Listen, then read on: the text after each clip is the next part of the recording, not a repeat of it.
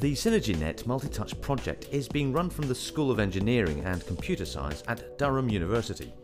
The project team is researching the development and educational impact of multi-touch surfaces that can detect simultaneous contacts with 2 or more fingers and be used by up to 5 learners at once. Educational psychologists are considering the impact these surfaces may have on classroom interaction, whilst the computer scientists are developing software that fully exploits this exciting technology.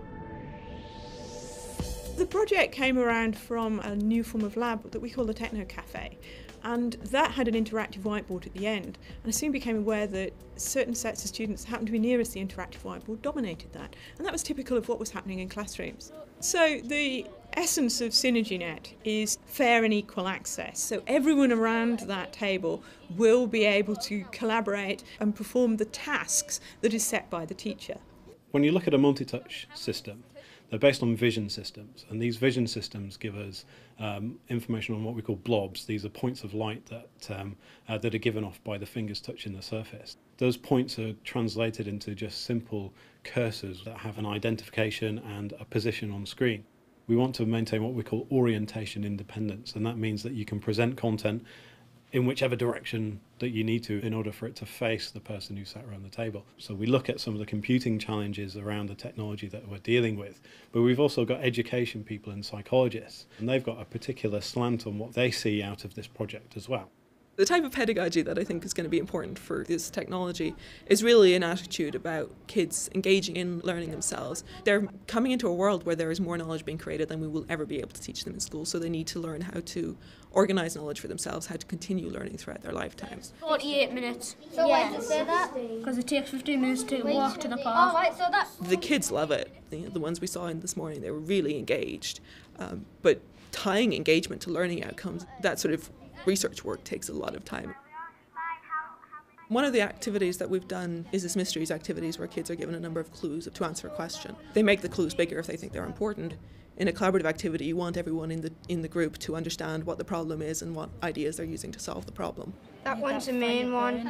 I'll sit them two together. We're using what we're calling a social pedagogy. We're using the process of collaboration, and through individual students having to explain their work to other students, improve the depth of their understanding of the materials they're learning. Here we've got the teacher console, and this is where we can set some of these challenges that we want the children to have a go at. So I'm asking them to solve 8 + 6 / 2, and I can set what I expect to be the right answer. I can take a view of this table over there by just hitting watch, and now I can send the challenge to anybody on this table. We know very well that as soon as a teacher involves themselves in group activity, just goes to observe for instance, the nature of that group activity starts to change. And being able to stand back and observe and know where things are going effectively and to know which of the groups actually need your support can better start to change the management approach. Teachers can direct their support to those that best need it.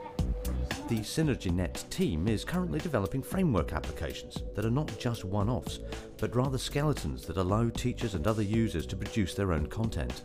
We made a very conscious decision right from the start to have a licensing agreement that allowed companies to take and develop from our works, but also for it to be used by schools without cost. Of course, there are lots of other people looking at multi-touch surfaces as well. There are rumours that people are developing multi-touch tablet PCs. There are already devices on the market that are offering multi-touch technology, but those devices are intended for single people to use. So the technology is becoming more prevalent in the marketplace already, and I can see that only ever increasing.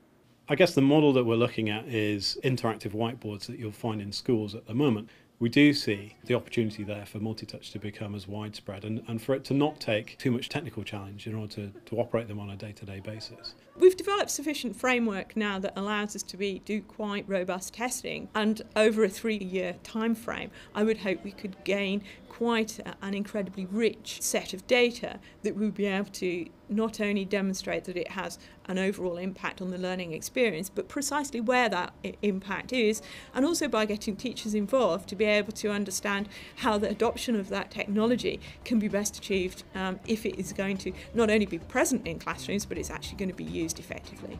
Placing the technology in the hands of students could start to change the nature of education in that classroom.